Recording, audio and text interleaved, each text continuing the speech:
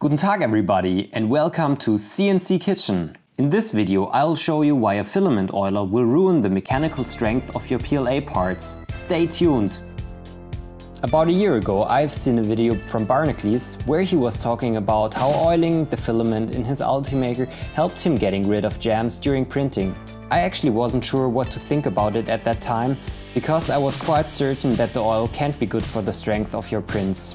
About a week ago I uploaded a video about a clip-on filter for the original Prusa i3 Mark II, which uses a piece of foam as a filter material. I received a comment with the question what I thought about adding a drop of oil to the foam. I don't actually think that oiling the filament with a direct extruder setup improves the quality of your prints. The path to the hot zone is very short and totally straight, so there shouldn't be a lot of friction. Some people say that the oil will season the hot end and create a low friction surface finish on the inside.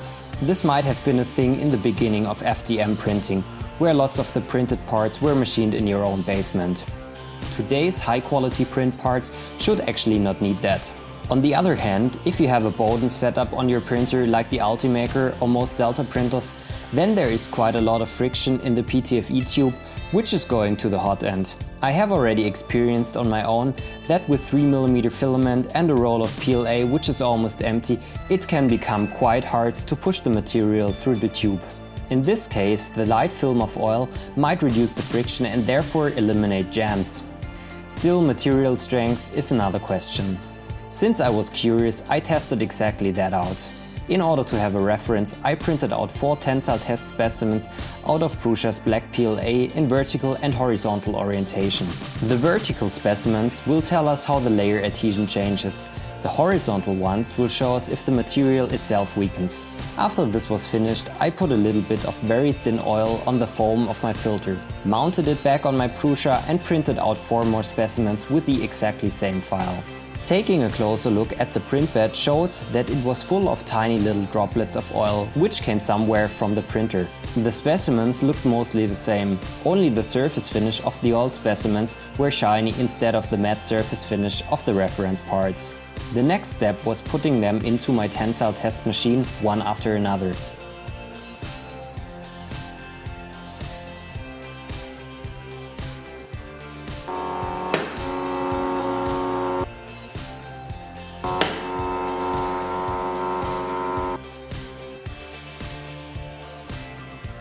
If we take a look at the results, we see that there is only a slight influence in strength for the horizontal specimens, which can come from the normal scatter of the results. The specimens were able to bear around 120 kilograms or 260 pounds of load.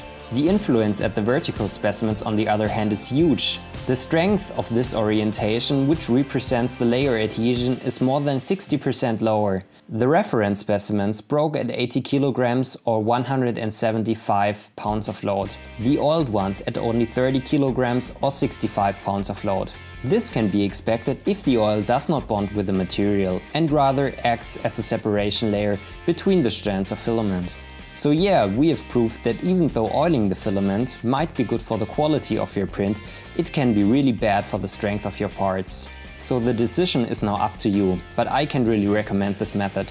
If you have jams and extrusion problems, try to fix it a different way. Maybe it's only the brand of your filament you're using. If you found this video helpful, please give it a thumbs up and consider subscribing. Thanks for watching, auf Wiedersehen, and I'll see you next time.